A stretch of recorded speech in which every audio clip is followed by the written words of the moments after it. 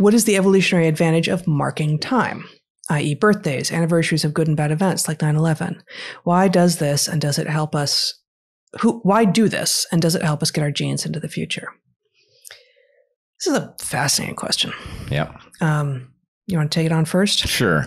Yeah. I think there are certain things that we mark time, and it very clearly has something to do with processes that require us to do this. I'm thinking, the most salient example for me would be the Jewish tradition of waiting a year to put a headstone on a grave, right? Burying a person quickly and returning in a year to put the headstone. And it seems to me that this fits actually very well with the natural progress of grief, that there is a 1-year process. There's something about being through a whole cycle without someone that, completes a part of that process.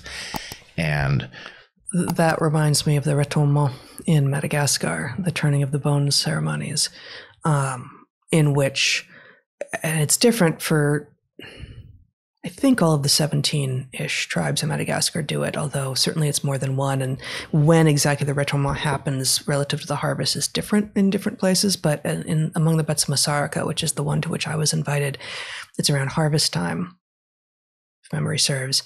And so it is an annual event when there is a day when the bones of the ancestors are disinterred, are brought back up. And those who are more freshly dead, if they have decayed entirely such that it's just bones, are the body boxes that they were in, effectively coffins.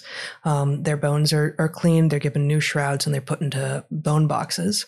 And if they were already in bone boxes, then they are simply brought up. And then while they are up above ground, there's a ceremony in which the elder of the village, the currently living elder of the village, speaks to both the living and the dead about what has transpired in the last year.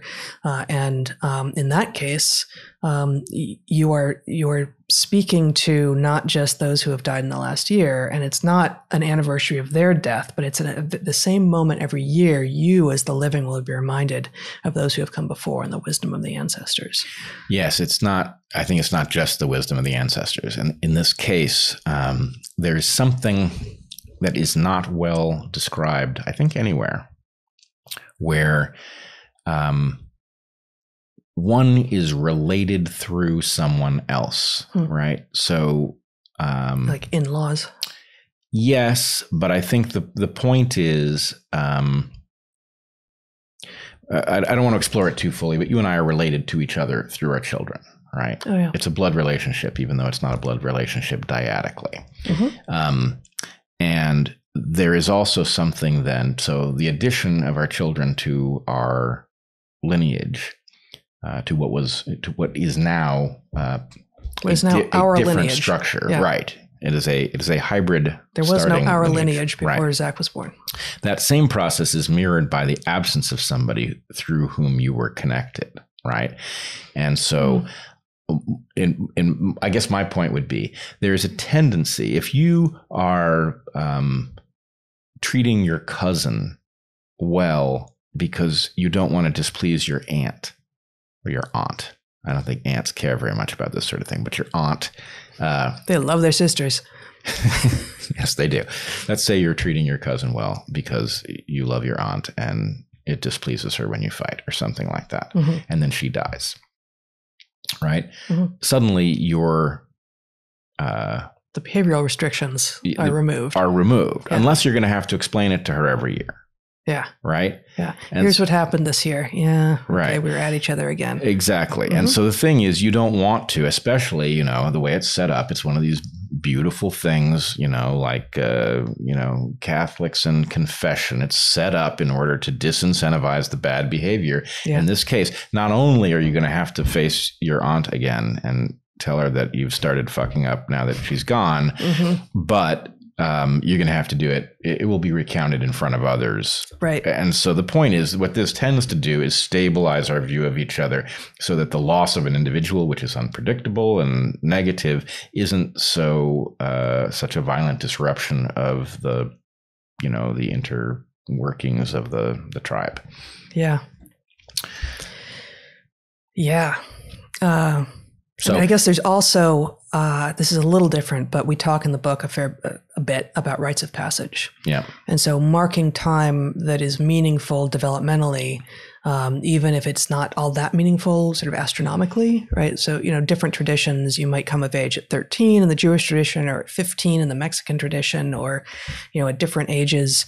And in some cases, it's not determined by age, but sort of like, oh, there's a cohort ready. And that cohort of men who are ready to become, of boys who are ready to become men, or girls who are ready to become women, might have an age range of 13 to 16 or something.